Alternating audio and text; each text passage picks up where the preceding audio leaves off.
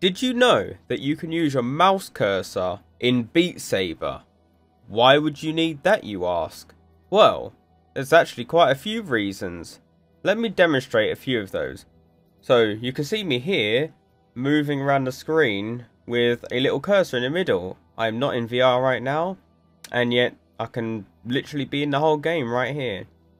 So why would you want to do this? For one, if you're testing your mods, you want to make sure that they work before sticking the headset on.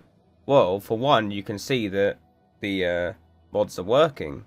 You can also check that they're all working. And you can go in your mods section and change all the settings you want quite easily if you want to. And you don't even have to stick your headset on. It's also great if you don't have a headset at the moment that's working or in use, and you want to make sure that you've got everything working mod-wise. Now, here's another reason why you won't want this. The level editor. You can quite simply click on the level editor and access it from here without having to go in the headset first, which might be really annoying for some. So let me just quit that. So, another reason is you might want to watch one of your song replays without actually having to use the headset, and that's also great for recording them. So let me demonstrate that here. So you can click on your ranked songs, go over to your replay section, and you can click the replay of your song, or even anyone else's if you really wanted to. Also, my name is now red because I have paid for the Patreon supporter subscription, so now my name shows up in red, so that's cool. But yeah, so that's really nice. So you want to know, how do you do this? How on earth do you get your cursor to come up in game so that you can actually just click on stuff like this? Well, let me show you. So here we are on Steam.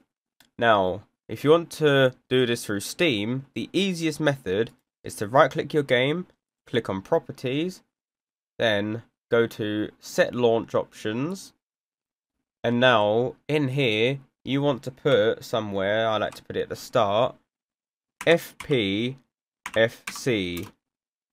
and then click OK. So now if you click play on the game, it should come up in cursor mode. And there we are. It has come up, and I still have the mouse cursor. All I did was click play and stick that really short command in the launch options.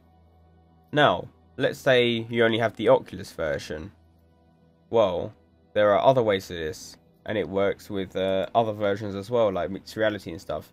The most easiest and universal method, if you go into your games folder where you've stored the actual game data, you'll find your Beat Saber.exe file, which is what the actual application is.